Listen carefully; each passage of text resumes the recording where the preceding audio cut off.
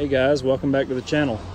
It is October 1st and it is hot for a fall day. We're pushing almost 94 degrees today. Anyways, addressing a minor issue that I experienced with my truck on my initial recovery. I didn't realize this until probably 30-40 miles down the road.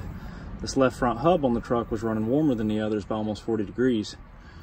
Long story short, I topped it off, rolled on, and then the next morning I started doing some maintenance, changing the oil and checking hubs and everything else with a 2,000 mile plus trip ahead of me. And I found out that this hub was full of chocolate milk. Somebody had drowned the truck and I guess never serviced this hub afterwards or even checked it. You never know with these things. It's always kind of a crapshoot. Anyways, check your fluid, top off, change it, whatever you want to do. Pull your truck forward or backwards until you have one of your outer plugs sitting dead level or pretty close to, and the other outer plug is sitting down below, straight down. You do not want to get one of the plugs up top and use that and start filling it up. You get this hub over full, you're going to blow your seals, you're going to overheat it, it won't dissipate heat like it should. It's just a bad situation overall.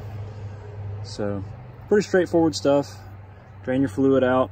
If it's dirty, drain it, flush it several times. You're not going to hurt anything. It's just a couple extra dollars. Take standard GL5 80W90 gear oil. Like I said, nothing special here. Eventually the truck will get synthetic, but there's no sense in wasting money when I'm just simply flushing my hubs out.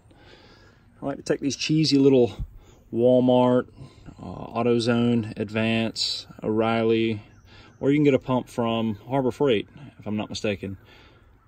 Just a cheap little pump, drop it down in the gear oil, take your filler hose, stick it up in there. And I don't remember the specs right now off the top of my head, but you want to fill it up until it just barely runs out of that plug with the plug dead level from left to right. Once you get it full, put the plug back in it, and that's it. It's all pretty straightforward stuff.